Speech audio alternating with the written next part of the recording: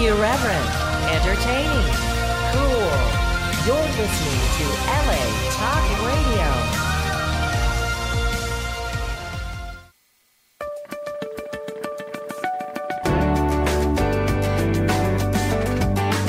You're listening to Get Yourself the Job with Jennifer Hill, only on LA Talk Radio.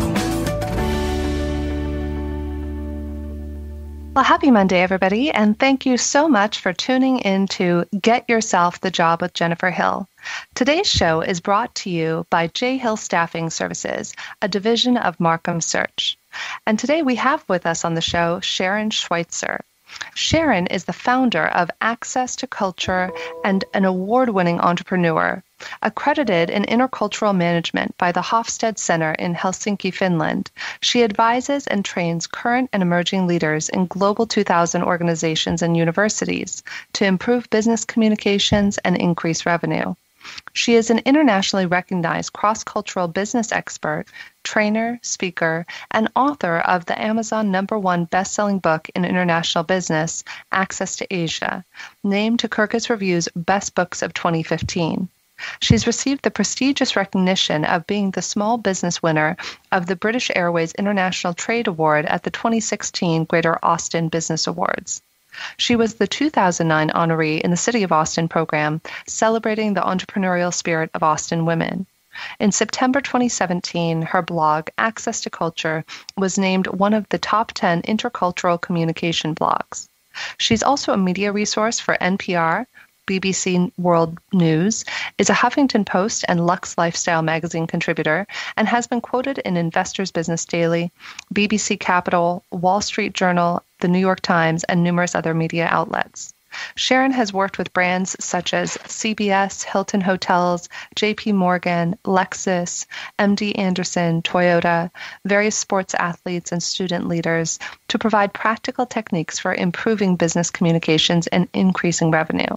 She is a graduate of The Ohio State University with a BA in sociology and a Juris Doctorate from South Texas College of Law, Houston. She sits on the board of Global Thinkers Forum in London, UK, and has traveled to all seven continents in over 80 countries as well, and still counting. She lives with her husband, John, of 20-plus years, and their golden retriever, Toffee, in Austin, Texas. Thank you so much for being with us today, Sharon. It's my pleasure, Jennifer. I'm delighted to be with you and your listeners. I love this topic. So today we're going to be talking about how important is etiquette in the business world, whether we're talking about going into an interview or whether we're talking about what's appropriate to wear in the workplace. How we're perceived has a lot to do with our personal and professional brand. So why don't you start by telling our listeners a little bit about how this became a passion of yours and how you became an expert in this subject? Well, as the daughter of a military officer and a nurse, as I grew up, I learned very quickly and very early that appearance and manners and protocol were very important to success. And so I have followed that throughout my life. I also attended the Protocol School of Washington after I had been practicing law for about 15 years because a client found out that they were going to need to know some very specific things in order to be successful with a client from France. And so they needed to know some very particular things about how to conduct themselves. They were used to doing things in the U.S., and all of a sudden they were going to be critiqued and doing deals with some French folks. And they needed to make sure that their appearance, their wardrobe, the way they presented themselves, and the first impressions that they presented were going to be appropriate. So you learn things very early in life about how to present yourself, how important etiquette and protocol are, and how much just what you wear signals things so crucially. You know, the brain picks things up immediately about how we present ourselves. It's so true. I know in the interviewing world, people say that you can be sized up even in as quickly as the first 5 seconds. And I think that it's almost this unconscious, subconscious, reactionary thing that, do I relate to this person? Do I like this person? Is this person safe for me to be around? And it's maybe even our reptilian brain that assesses that within a moment of meeting somebody. That's right. That is so right, Jennifer. Recently, there have been some studies in neuroscience that have shown us that the brain actually now is making a decision 9 seconds before we even consciously realize our brain has made that decision about whether we trust someone, what their competence level are, whether that person is going to hurt us or help us. And so we don't even know the brain's already decided, and it's all based on what that person looks like. And you're right, it is the reptilian brain stem, and it goes back to fight or flight. Yeah, and it's so funny because on both sides of it, say if you're in an interview situation, both parties are sizing each other up when they meet. Yes, on the one hand, if you're going into interview, you certainly want to make a good impression, but I think that the onus is also equally as important on the person representing the company, because we had somebody once upon a time who was going into interview with a particular organization, and the person who they were interviewing with was slovenly, disheveled, looked like this person had just rolled out of bed. And it completely tarnished what the applicant thought of that company. And in turn, it actually hurt our brand as well, that we were representatives of this organization. And so it's funny that it also has an equal and opposite effect when you are the employer or the potential employee joining the company. That's right, because these applicants, and we have so many applicants and so many interns and millennials that come through our office, and these folks go on to work with very prestigious organizations. And when we get the calls for the reference checks, and then these individuals end up working on Wall Street, they end up working in very high-end positions, and then they get asked, well, tell us about your prior employment. And that is so important, to have a good, reliable reference, and to have someone say, oh, this organization is very well regarded. I had a very good experience there, because let's face it, it's all relationship based. And a lot of it is reputation management based on word of mouth. Absolutely. And so let's talk about etiquette for a moment, because I think when I first got the press release about etiquette, it kind of brings back those memories of, perhaps if you heard about, what was that training school where perhaps a man or a woman would go to, what is the concept I'm thinking of, that formalized training school where you learn how to drink your tea properly and what foods to eat with which fork. So we think of etiquette, or at least I personally thought of etiquette in that way, but I feel like it's kind of a misnomer, because etiquette really extends far beyond the appropriate manners at a dinner table, right? Yes, you're probably thinking of the concept of finishing school. That's the word I was looking for, exactly. Okay. Yes. A lot of people think that etiquette is something that is stuffy, or you're holding your little finger out when you drink tea. But in reality, etiquette is really about 3 things. It's about, number one, kindness. It's also about empathy, and it's about integrity and honesty in your interactions with others. It's about whether other people feel comfortable in your presence or not. And so if you're an authentic person and you express yourself in a way that others say, hey, you know what? I just had the greatest conversation with Jennifer, and I really want to be around her more. She is so pleasant. Then obviously you have nice etiquette. You have social graces. It's those people who you're in their presence and you think, oh, I didn't get a good feeling. I really don't want to be around that person. That is someone who probably doesn't have good etiquette. And today we even call it modern manners. A lot of people don't like the word etiquette, or they're not as comfortable.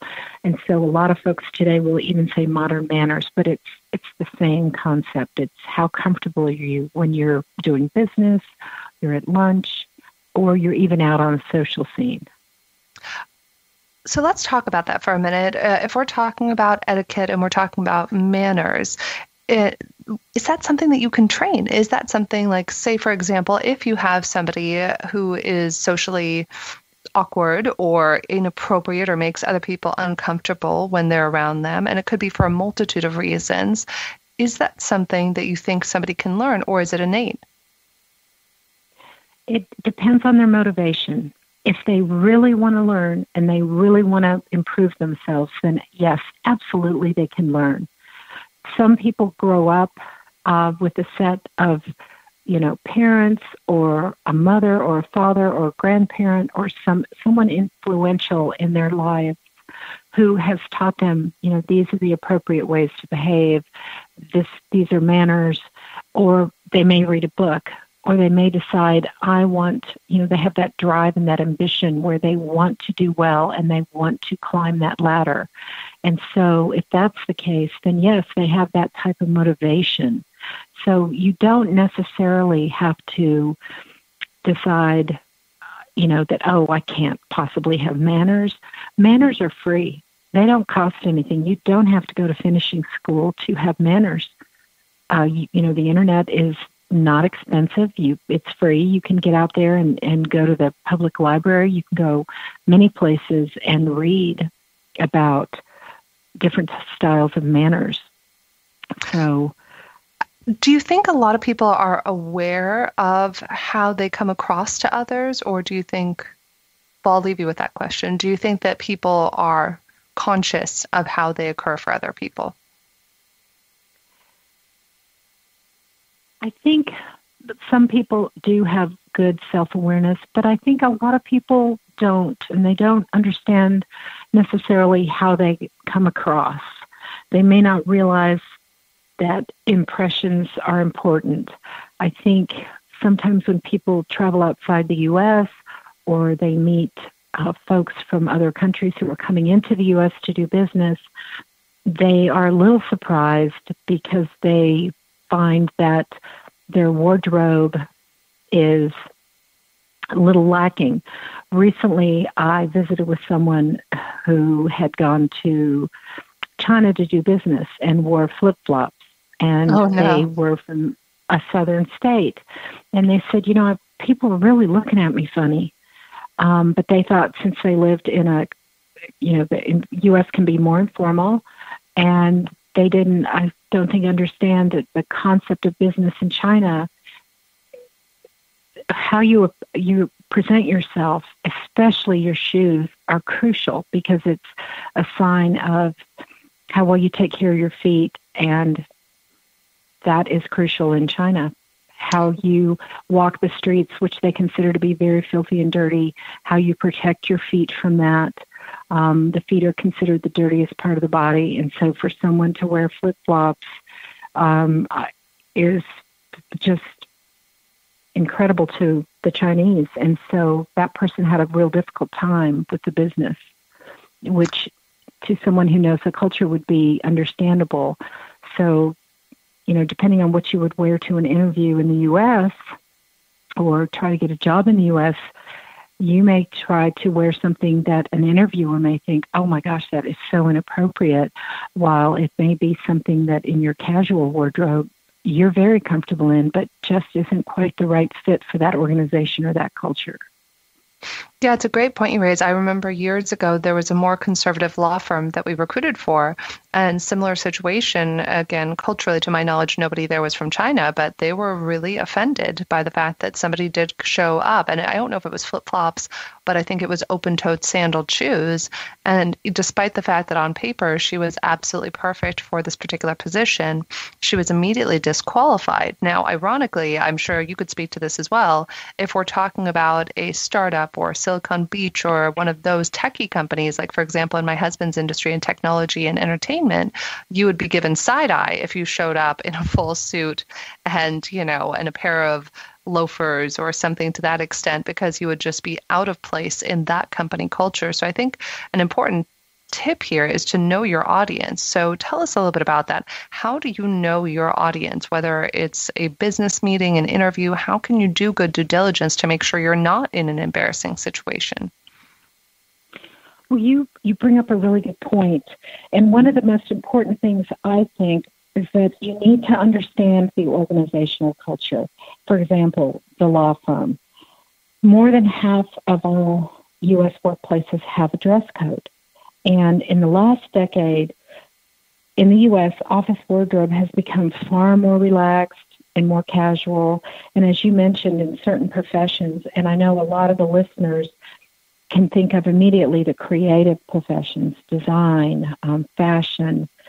They are going to be more relaxed and more casual, whereas the industries like the finance and banking, legal and professional consulting, they are going to be far more highly conservative. So if you're in the fashion industry, you're going to wear current yet more appropriate fashion. So how do you figure that out? Well, you definitely want to research the client before the meeting to determine what are their preferences. Do they have designated days? You know, sometimes it's not always a casual Friday. It may be a different day.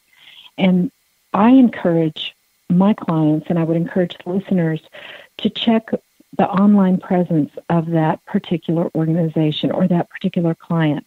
Look at photos and annual reports. Look at the social media, for example, Instagram postings, Facebook, Twitter, and go through and look at how they're posting and spend some time. Don't just look for a few minutes, but sit down and really take the time to look over, you know, a period of time at how they're posting. What do these events look like? What do the meetings look like?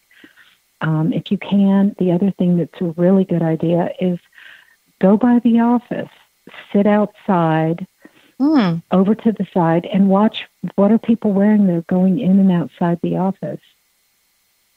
Yeah, that's a great piece of advice. I wouldn't have thought of that before because, again, it's something so simple. Like, what if it's your dream job, the job you've always wanted, and something so silly like wearing a sundress instead of a business dress, or having bare shoulders instead of wearing a sweater or jacket over you, or even in a man's case, maybe wearing too loud of a tie or too bright of a suit, or not wearing a suit. All of those are things that could lose you your ideal job, or if you're in a business setting, your big goal or your big corporate account that you're trying to land. So I love that idea of sitting outside and kind of just doing your due diligence and checking out what sort of culture does it seem like this company has. The other thing that really helps is one of the things I used to do was I used to see if I could find out the organization's dress code policy. So as an attorney, I interviewed with a number of law firms. And so I would call the firm and say, I'm interviewing with a number of firms. Yours is one of the firms I'm interviewing with. Would you be able to share your firm's dress code policy? And many times they would say, oh, yes, absolutely. Here's what we ask our attorneys to wear. And they wanted to tell me, here's what we do not like. Here's what we really like. Here's what we want to see.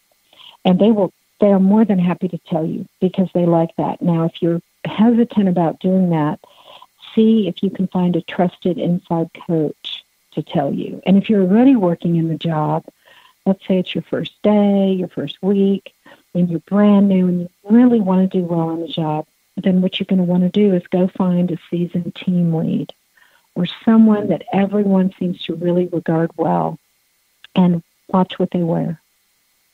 Look at what they're wearing and be very observant and make sure that you follow suit and you're not wearing something that's, the opposite end of the spectrum. You want to make sure that you are following not only the written policy, but the unwritten policy, because there may be some things that are absolutely prohibited that aren't written in the policy, but, Bob got in trouble for last week because he came in and he didn't wear flip-flops, but he wore sandals. And open-toed shoes for men are absolutely taboo in this workplace. You can wear polos, you can wear casual shirts, but absolutely no open-toed shoes for men. Well, it doesn't really say that in the policy, but unless you knew the unwritten rules, you might make that mistake.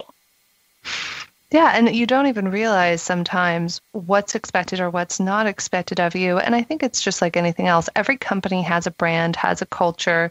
And it's not to say, in some cases, we just had this happen recently where a very, very, very traditional old school law firm gave the person on their first day a handout that said you are expected to wear only closed-toed shoes, stockings with a blouse or skirt or pants. If you are wearing a skirt, you need to wear stockings. And that was an extreme example. And the person was really culturally shocked by that. And it wound up not being the right long-term fit for her, because it's not to say that you're bad or wrong if you go to a place and they have extremely stringent rules or regulations. It's just something you have to ask yourself, is this culturally going to be in line with what I value, what my core values are? And one thing to think about, too, that I don't know if you've noticed this, Sharon, but I've noticed that with corporations or law firms or professional services companies that are based on the East Coast, most of the time, if you're dealing with a company based in Boston, New York, et cetera, their policies tend to err on the side of being more conservative than if you're dealing with perhaps a California-based company. It's not always the case, but it seems to have been true in a lot of the cases where we've dealt with people with offices on the East Coast as opposed to their main office being here. Jennifer, you are so right, and that is so true. Yes, because I don't know that there are any silk stocking firms left on the West Coast. There may be a few. There may be, maybe at the London office, of a firm, maybe have an office in California. But even then, I think once they've lived in California for a couple years, I think the silk stockings are going to fall to the wayside, and they're called silk stocking law firms for a reason. And I was a member of a silk stocking law firm, and what you're describing is absolutely 100% correct. So you have your silk stocking law firms, and then you have the other law firms where you don't have to dress in that way. And if you're going to interview and you want to work for a top-tier law firm, you have to expect and you have to know that you're going to spend a lot of money on your wardrobe. And if you want that prestige, it's going to go to your wardrobe and your clothing too, because that's just what's expected. And so I'm sure they did give her that memo, and I'm sure they gave the men something similar. But in New York and on the East Coast, the wardrobe and the attire is much more formal, and it's very different. I think the weather is also different, and so you're going to see that they're going to wear the stockings and the tights and the things that cover the legs far more frequently than you are on the West Coast. But I think it's also a culture. It's a different culture. So speaking of culture, let's talk about cross-cultural situations. You never know who's going to be sitting opposite you in a meeting, in an interview, in any sort of professional or even a personal setting. How can somebody be prepared to be culturally sensitive no matter who they're interviewing with or meeting with? One of the most important things I think listeners should be aware of when it comes to cross-cultural encounters is that professional wardrobe choices send messages. So a clothing selection is a prime example of indirect communication. So when you're choosing what to wear, you want to match the formality and style of those with whom you're meeting. So whenever you come in and you're going to interview with someone and you don't know who's on the other side, you want to make sure that what you wear is going to reflect your best self. And many times, as we discussed a little bit earlier, different cultures look and view the U.S. as one of the most informal cultures worldwide. Globally, we are seen as one of the most informal cultures. So it's a good idea to dress one step above and dress more formally than you ordinarily would. There's a 2015 study entitled The Cognitive Consequences of Formal Clothing. And in that study, researchers found that those who dress formally are more likely to be seen as intelligent, feel more powerful, and create better relationships within the workplace. They're also seen as making better decisions. And so that presentation to someone in a cross-cultural context is going to make a difference.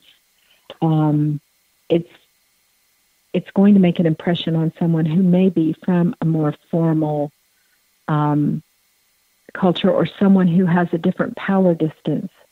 Let's say that someone from a different culture has a different power distance in terms of social equality, social inequality. In the U.S., we like to think all men are created equal, all women are created equal, that we don't like inequality at all in the U.S. In other cultures, a lot of cultures, there is hierarchy, and they feel comfortable with hierarchy, and they want to know, where do I fit in that hierarchy? I want to know my position, that I'm comfortable, I don't make any mistakes. So depending on how you dress when you come in for an interview, you're letting people know, here's where I fit in the hierarchy.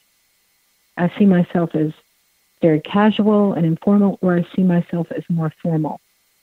So you dress for the position you seek. I love that. Dress for the position.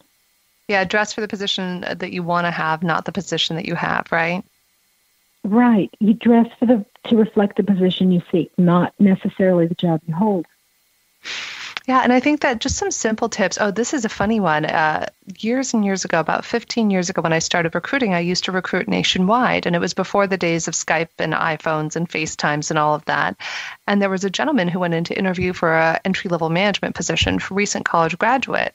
And I'll never forget, I got this call from an irate client right after his interview. Jennifer, I cannot believe you sent Jimmy in to interview with us. This is completely inappropriate. You'll never believe what he did. And I was like, oh my gosh, I'm so sorry, please. And what happened? And she said, well, Jennifer, Jimmy was not wearing socks with his shoes. I'm like, I had to kind of put the phone on mute while I giggled to myself. I was like, I'm sorry, wait, what? He wasn't wearing socks with his shoes. And this was a job that he really had wanted going in the door. So I put the client on hold. I called Jimmy on the other line and I said, Jimmy, how'd the interview go? And he's like, oh, it went great, et cetera, et cetera. And I said, well, one quick thing. Can you tell me, were you wearing socks with your shoes? And he said to me, oh, honey, no, I was wearing Gucci shoes. You don't wear socks with Gucci shoes. And I've never laughed so hard in my whole life. And the funny thing is, to this day, any man I've ever met who has worn Gucci shoes actually has told me, you don't wear socks with Gucci shoes. But in that particular case, despite the fact that it was a very high-level brand, not wearing socks to an interview was such a big deal to this particular culture of this environment that it was a don't pass go sort of a situation. So you really have to be careful, because in one sense you might think, oh, I'm going to be fancy and wear Gucci shoes. And on the other sense, this gentleman had lost himself his entry-level managerial job that he had wanted. He miscalculated the organizational culture. Exactly. Yep. Yes, because this culture within this organization didn't, that at that particular location, Gucci shoes were not something that management had an appreciation for, or a concept for, or wore on a regular basis, or wanted to see. They did not want that in their culture. They wanted to have shoes and socks, period.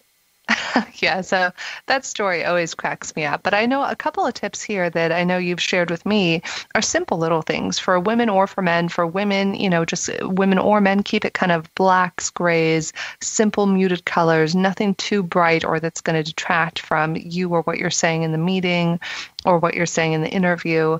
In a man's case, just keeping it very simple, button-up shirts, etc. For women, slacks or a nice skirt suit, whatever you prefer. But I think the key to the game of being professional is having it be just simple but elegant and classy. And my thought on this, though, is something I would love your opinion on. When I teach people how to network effectively, I go the exact opposite way. So if you're going into an unknown business meeting or an interview, keep it conservative and thoughtful and simple. But if you're going into a networking event, I've always been an advocate of being the most brightly or most interestingly dressed person in the room, because then it's a great icebreaker to have people come up and speak to you, whether you're a man or a woman. I agree with you, because the difference between those two events is when you're interviewing or you're looking to get hired for a job, the most important thing is your clothing selection contributes to a job search or an interviewing or workplace, because you need to reflect good judgment. They want to, you want to show them, oh, look, my clothing reflects good judgment. I want you to know that I am trustworthy. You're going to be able to, not only do I look competent on paper, but I present myself well. I'm an ambassador for you and your business. And when you send me out as a representative of this organization, I'm your ambassador. But if you're at a networking event, you're not necessarily an ambassador for the organization. You're there to network. You're there to do something a little bit different. And just as you described, then you can show more personality. You can have a little more initiative and wear pops of color. That's a completely different situation, because it's not a situation where you're being evaluated for your judgment. So I agree with you 100%. Yeah, and I love this other tip, too, that you have on here. I know it made a huge difference for me, is considering a wardrobe consultant is one of the tips that you had mentioned. And I think this is so important for several reasons. One, I personally never knew as a woman I was always wearing the wrong size jacket until one day I did hire a consultant who said, oh, you're an extra small. And I had always been buying my jackets in mediums and never even realized that it made me look a little bit frumpy.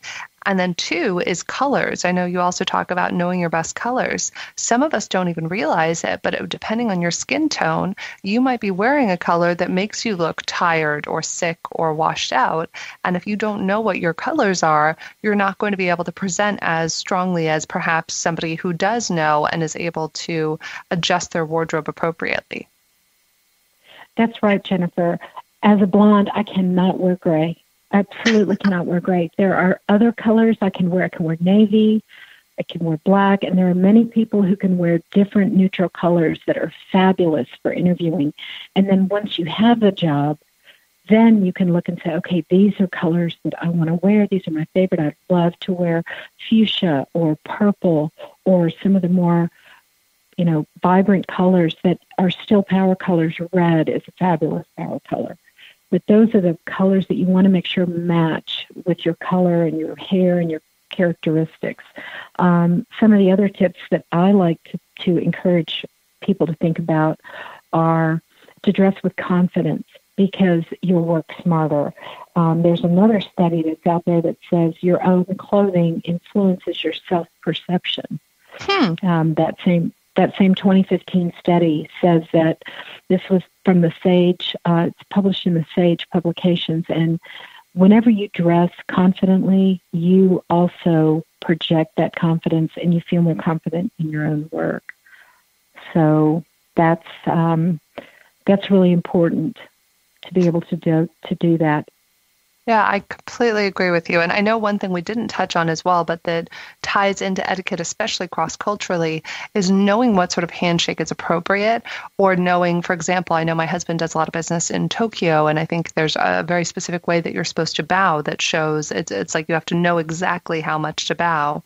In the United States, though, I think the handshake is the equivalent of the bow, and having that very light-handed handshake says, oh, I'm not confident, versus a too strong of a handshake says, I have something to prove. And so you want to be able to strike that, generating kind of that warmth, not only through your hand, but also through eye contact. I think as a form of etiquette, I'd be curious to know, because I know you wrote the book basically on Asia, and that in Asia, perhaps it might not be as appropriate to maintain eye contact, whereas in the United States, if you're taking any sort of business meeting or any sort of interview, the more eye contact you make, the stronger you come across confidence-wise.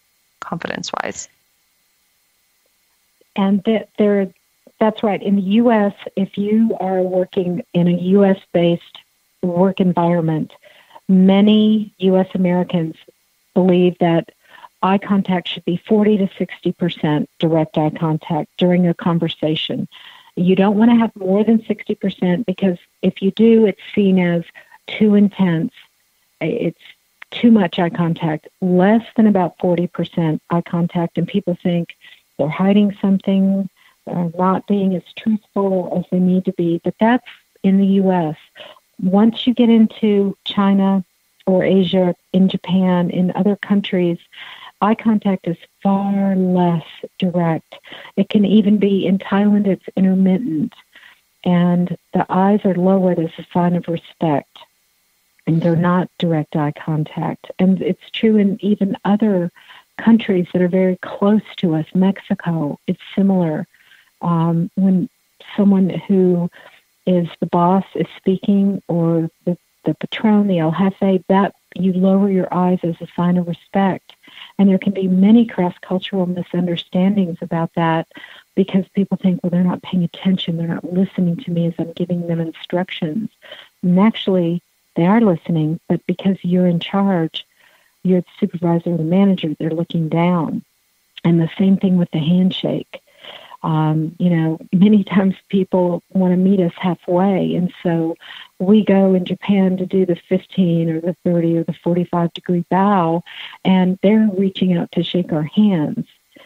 And so you end up, which is so nice that everybody's trying to meet each other halfway these days, but, you do the bow, and then they bow, and then they put their hand out to shake hands, and it's a lot more of a gentle handshake, and it can even be more lingering in some countries, such as Mexico. But in Asia, it can also sometimes be very light and very brief compared to the U.S. handshake, because they haven't been doing the handshake, and they don't have the same type of importance placed on the handshake that we do. So it was interesting. Oh, no, please, after you. Oh, no, go right ahead. So you were going to say it was interesting about what? Well, I didn't want to interrupt you. I insist you go first, and then I'll come back. No, it's okay. I was actually going to diverge to a point you had made earlier. So why don't we wrap up the point that we're on now, and you can share. And I love this. I see it's so funny. I just was quoted in a Ladders article earlier last week about this, about interrupting, and where one person, it's something that, speaking of etiquette, you're very polite to say, oh, no, please go first. And especially in the United States, we tend to interrupt each other more often than not and just plow ahead to the conversation. And I think it's a very beautiful sign of respect across many cultures to not interrupt one another, especially in a business setting or in a meeting. So I think it's brilliant what you just did. So back to you. Well, thank you. Thank you, Jennifer. You mentioned Asia, and I received a call to do an interview with an organization, and they wanted to know if people talk in the U.S. about, well, we think they're not going to do the bow anymore. The handshake is the way to go.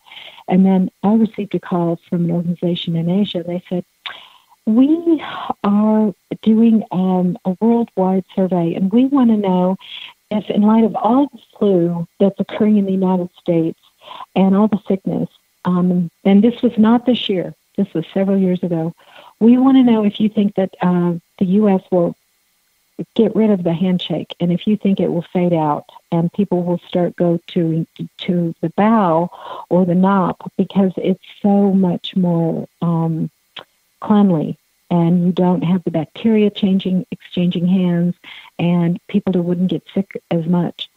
And so I said, well, let me send you a written response to that. My immediate response is no, because of the cultural customs we have in the U.S. and how much the handshake is involved with that. I do not think that is possible, but let me send you, some backup for that. And I said, do you think in your country they would get rid of the bow? And she said, oh, no, absolutely not. We would not shake hands. And I said, well, I don't think in the U.S. that some of our folks here would be willing to give up a handshake either, because I think cultural conditioning runs very deep. Yes. But back to you, please, Jennifer. Well, one thing that it was funny that dawned on me that I had meant to touch on earlier when we were talking about people's impressions of you, there was a great technique that somebody taught me years ago in a program I was in with Landmark Worldwide. And in this program, you were supposed to first look at yourself as an individual and first get clear about yourself, and then secondarily yourself in groups and how you interact with people. And then the third tier was to look at how you're perceived by others in the world. And I'll never forget, there were these questions that you were meant to ask people, the first of which being, what was your impression of me when we first met? And even if you just ask that particular question, it gives you so much insight into how you're perceived, and is how you think you're perceived actually consistent with how others are perceiving and interacting with you.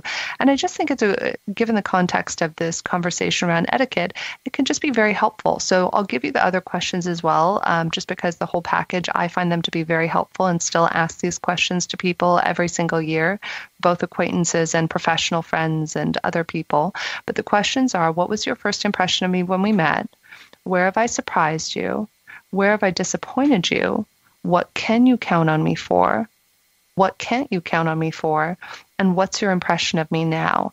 And I find that if you ask people and you give them permission to be honest with you, it can really enlighten you and give you some access to things you may not have known about yourself and areas to maybe improve upon in both business and personal settings. Those are excellent questions, and they help people develop a self-awareness, which I think is crucial, to self-examine and to get insight from others. Because, we like to take selfies, but then I think sometimes that is what we see in terms of what we think we see. But looking through the lens of someone else at what they see when they look at us, invaluable feedback. Yeah, I think it can be very helpful. Well, that's it. I mean, you've shared so much wonderful feedback today as well. Were there any one or two or maybe three takeaways that you would love the listeners to walk away with today? Yes. I think one of the things that will really help in terms of first impressions and how people are perceived that I find very helpful for me if you want to dress for power and success. I encourage listeners to organize their closets into whatever works for them. I organize mine into work and play. And I don't think it matters how small or tiny your closet is. I still do that, and my friends laugh at me because I have a tiny condo closet, yet I've divided my clothes and my shoes this way because I don't ever want to wear my party shoes to the office, and there are many things that I wear to meet clients that I would never wear on the weekends when I go out, so I don't want any confusion. So I think organizing closets that way, and then, of course, I'll subdivide into colors and things like that, so you can really get detailed with that, but I think organizing closets really helps. Number two, I think preparation, and this is a tip taught to me by my mother, and that is prepare for your work week or your business week on Sunday and figure out, what am I going to wear this week? Is it all clean? Is it ready for me to wear? And then prepare for the next day the night before and pull together what you're going to wear, or at least make a list of what to wear and be sure everything is clean and pressed, because all those details really matter. And the third thing would be, I encourage listeners to make sure they have a full-length mirror installed so when they dress, they can do a 360 and look and make sure everything is in place. They can analyze themselves and look at themselves as the interviewer, the hiring manager, their very best client would, and then they can kind of ask themselves, when I look at this, do I build trust and inspire respect from their perspective? How will they feel about doing business with me wearing clothes like this? Great advice, Sharon. Okay, thank you. Those would be three things I would want to leave the listeners with to think about. Am I putting my best foot forward? Because once you get a job, 85% of that job is based on people skills and soft skills, and only 15% of the job is based on your technical skills and your competency. It's all about, how are you getting along and how much of an ambassador are you for the organization? And your wardrobe is a huge, huge part of that. Brilliant. Well, thank you so much, Sharon. It's been a pleasure having you on the show today, and I do want to be sure that our listeners know where to find you if they want more information, they want to pick up your book. Where would you recommend that people go to connect with you? They can go to SharonSchweitzer.com, and it's SharonSchweitzer.com, or they can find me on Twitter at Sharon Schweitz, and I'm also on Instagram as Sharon Schweitzer. Fantastic. Well, thank you so much, Sharon, for sharing all of your cross-cultural information and tips on etiquette and wardrobe. I know I learned a thing or two today as well. And thank you so much to everybody who tuned in today. If you missed any portion of today's show, you can find it immediately after the show available in the latalkradio.com archive section under Get Yourself the Job. Or you can find later in the week, the show will convert to podcast format, and you can find it on iTunes in the podcast section under Get Yourself the Job. We also have a Get Yourself the Job page on Facebook. We encourage you to like us, leave us comments, leave us feedback. We always appreciate any feedback or comments that you might have or subjects that you would like to hear more about. And as always, thank you so much for tuning in today. And thank you to our sponsor, Markham Search, for sponsoring today's show. And tune in next week, Monday at 4. Thank you again.